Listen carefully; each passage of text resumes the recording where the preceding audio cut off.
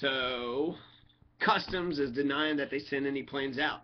They think it was a citation that was following Drew Thornton, a citation jet.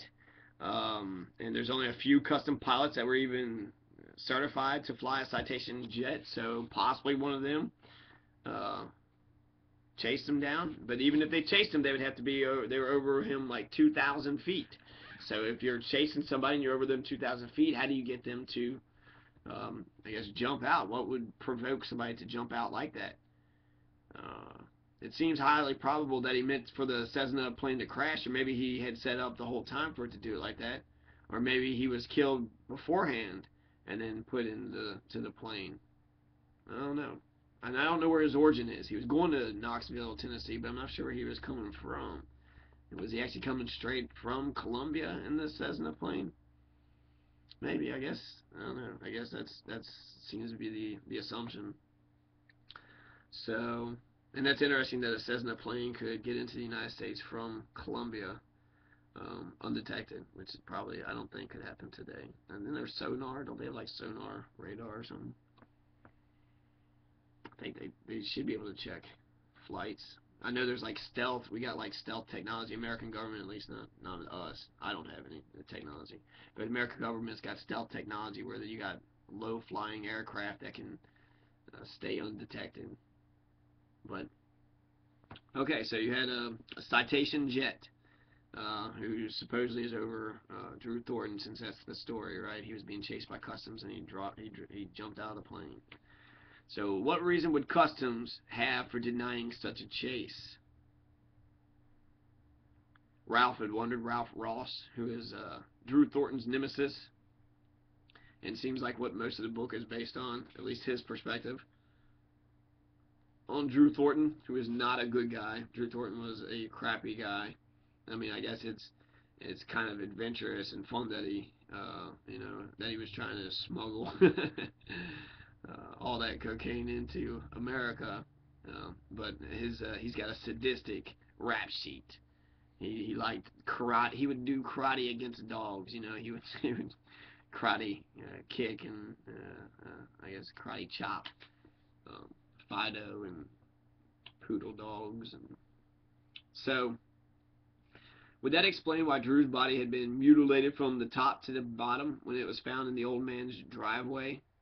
So he was mutilated. And why was he half dead during his fall?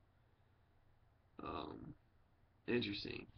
So he's saying that he was mutilated from the top to bottom. So, I mean, you could have slammed on the concrete, but mutilated sounds like there was actual worse damage. Had one of the pilots decided he'd teach the smuggler a lesson by whacking him with a wingtip? So, a wingtip. So maybe a plane could have hit the wing, scared him. And so he jumped out, but why was his body mutilated? And it says, why was he half dead during the fall? How do you know if someone's half dead?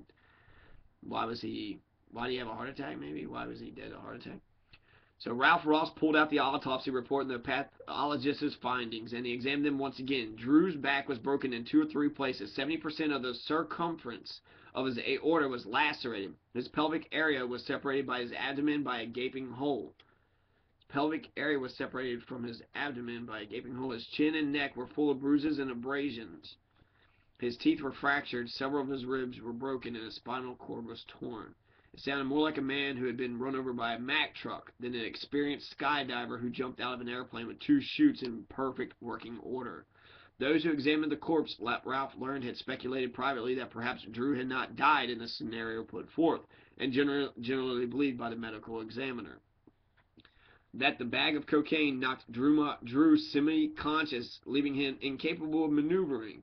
So what had happened? Had Drew been knocked across the chest by a chase plane? Had he been hit across the face by his own plane stabilizer? Why was he wearing expensive Italian shoes if he intended to jump? Was he killed on board and thrown out? One mystery, however, could be eliminated. That the body, indeed that of Drew Thornton, it was his body, and it was not a double nor a convenient stiff.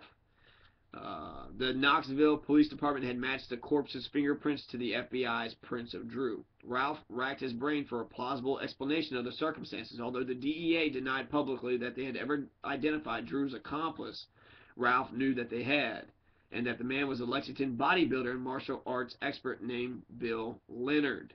So why hasn't Leonard ever been charged in the conspiracy? So Bill Leonard is with Drew Thornton. He jumps out of the plane. He was supposed to give some cocaine to Cowboy Caravan. Cowboy Caravan. David Williams is found dead.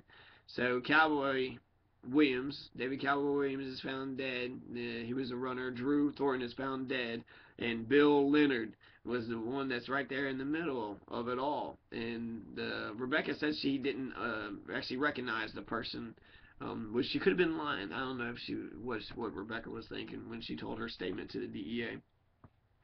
But she had mentioned that there was a person who told her about Drew's death and the botched plan, but she said that she didn't know who the person was. She said that it was an anonymous source, so a mysterious man coming out of the shadows or somebody she was protecting.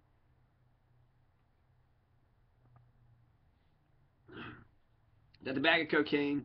Let's see. Those who examined the corpse, Ralph learned, had speculated privately that perhaps did not die in the scenario put forth. The scenario put forth by the medical examiners that the bag of cocaine knocked Drew semi-conscious and leaving him incapable of maneuvering. So he jumps out and the bag of cocaine hits him in the head, knocks him unconscious, and he can't pull the ripcord. But his hand was on the ripcord. Mm-hmm. So Ralph is racking his brain for a plausible explanation of the circumstances. Why was Bill Leonard? Bill Leonard should have been charged in the conspiracy. You know, it says that the DEA knew about it. So Bill Leonard, why was Bill Leonard not charged for anything? Anything involved in the death? Was he the snitch? Was he the one that had ratted the other Drew out? And was he the person that was responsible for David Cowboy Williams' death? You know, anything's possible, right? So as a scientist, you got to leave an open mind and then use the evidence to see what happened, to paint a picture of what likely had happened. So why hadn't Leonard ever been charged in the conspiracy? The DEA in Knoxville had concluded that Drew had intended to throw the cocaine out of the airplane in designated areas to be retrieved by the ground crews and trucked back to Florida. But Ralph had problems with that theory, considering it too risky to drop millions of dollars of cocaine into national forest attached to parachutes. It seemed like a needle in a haystack. Maybe it had indeed been a rip-off scheme in which Drew planned to throw the dope out in previously specified areas using remote bodies of waters and landmarks to be picked up by his organization on the ground, then skydive into safety while pretending to have died in the plane crash. Pretending to have died. So it would have been an empty plane. I mean, wouldn't the plane been traced back to him? I don't know. And what about Cowboy Williams and the crash of the Caravan? It seems strange that the feds had reneged on their original determination that the plane had been sabotaged. Was one agency protecting another government agency? Was Cowboy killed by Drew's people for failing to fulfill his obligations? Or by the Colombians for participating in the ripoff? Ralph suspected that Drew had not flown an empty plane to Colombia. He was much too shrewd to waste such an opportunity. Drew had probably taken a load of weapons south, for it was Ralph's conviction, having pursued Drew Thornton for nearly 2 decades, that he was a gun runner first and a doper second. So Ralph's conviction, he pursued Drew Thornton. Drew Thornton wasn't just a dope runner, but also a gun runner. It was clear to Ralph that Drew fancied himself an elite soldier in Lieutenant Colonel Oliver North's formerly secret war. If Ralph was right, then where had the guns gone? Was that why his smuggling escapade had not been pursued with vigor, and why customs had denied any knowledge? So, carrying on. In the years that had transpired since his criminal conviction in 1982, Ralph Ross had finally grown comfortable with his new role as an unofficial advisor to the various law enforcement agencies whose investigations led them to Lexington. Unofficial advisor, so sort of like Monk off the TV show. Cool, good TV show. I like Monk. To the various law enforcement agencies whose investigations led him to Lexington. It had been at Ralph's urging that the FBI's supervision of the organized crime and narcotics squad in Lexington instigated a dogged pursuit of Henry Vance. In December 1986, FBI agent James Higgins had persuaded Bonnie Kelly to testify against Henry Vance. On January 2, 1987, Henry Vance was indicted by a federal grand jury in the murder conspiracy of Florida prosecutor Eugene Berry. The indictment came just 4 days before the statute of limitations would expire. Ralph had felt a strong sense of personal satisfaction and completion when, on October 29th, 1987, Vance was convicted and later sentenced to 15 years in a federal penitentiary. Vance's conviction and Drew's death were but a blip on the screen as far as a continuing criminal conspiracy was concerned. Ralph knew that Drew's associate continued to operate at full force, perhaps with even more sophistication. Lexington remained a hotbed of drug smuggling and murderers. Drew's organization might have dissipated when it lost its most notorious member, but his enforcers were still roaming the territory, and plane loads of cocaine were landing regularly on Kentucky's remote airfields. The group was still favorite sons in the community, as evidenced by Henry Vance's inclusion in the 1989 edition of the Society Registry, Bluegrass Blue Book, but now with Bertram Gordon's detention in the Netherlands, Ralph saw the denouement of the dramatic odyssey that started in 1970 when Ralph Ross and Drew Thornton were thrust into conflict. He sensed that Gordon's arrest was a climax before the resolution. Finally, the promise of a just conclusion to years of bloody battles seemed imminent. Ralph saw the possibility of hitting the group at its core. He made plane reservations to Amsterdam, dug out his passport, and cleared his schedule. As soon as he received word that he would be granted an audience with Gordon, Ralph was ready to take off. Ralph actually felt excited about the group's vulnerability. They had dismissed him as a threat years ago, but he was just gearing up for the final scene. Armed with the knowledge of Rebecca's statement and the identity and whereabouts of mystery man Bill Leonard, he knew he could convince the FBI and the U.S. Attorney of the need for a specially convened federal grand jury to be seated in Lexington. DEA in Knoxville had just announced it had closed its investigation, so they couldn't claim an invasion of turf. Though Ralph had suspected it all along, now he had proof the smuggling conspiracy that resulted in Drew Thornton's death had been spawned and fulfilled in Lexington. The three main players, Drew, Rebecca, and Bill Leonard, all lived in Lexington. Would it convince Ralph more than anything else that Rebecca Sharp was a more significant player than the little girlfriend keeping the home fires burning image she struggled to project was her statement. They know I would have them killed. She said they know I would have had them killed. So she's a player, Rebecca Sharp. Bill Leonard, who was never charged with anything. So the girlfriend was charged, but not Bill Leonard, who could be running around today. It's pretty strong stuff, he thought. Though his legal pad was full of questions for Gordon, there was only one to which he felt he absolutely must know the answer. Why had Drew Thornton taken the hit list on board his last flight? Had there been a contract let on the life of Ralph Ross? Had Drew taken the dossier with him to Colombia and hired cartel assassins to get the job done? Or had he taken it to Miami to be turned over to a mafia hitman? Had the contract been voided with Drew's death? Or was it still pending?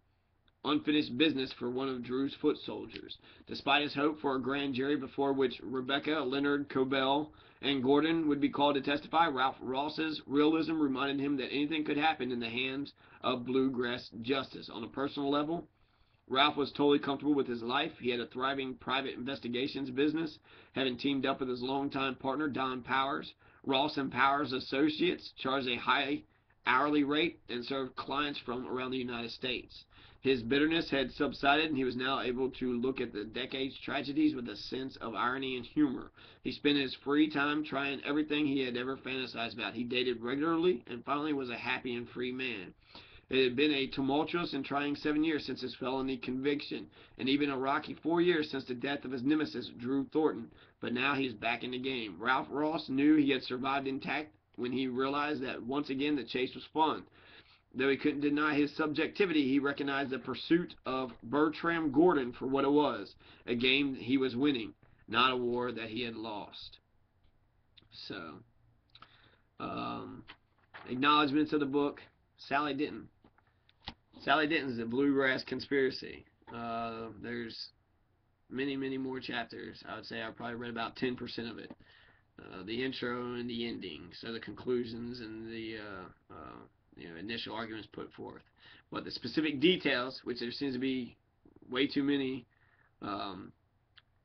open ties, loose ends. There's too many loose ends in the Bluegrass Conspiracy, where you had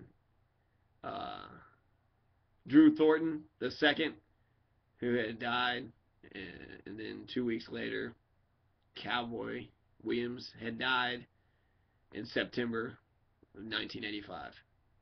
Sally Denton, The Bluegrass conspiracy.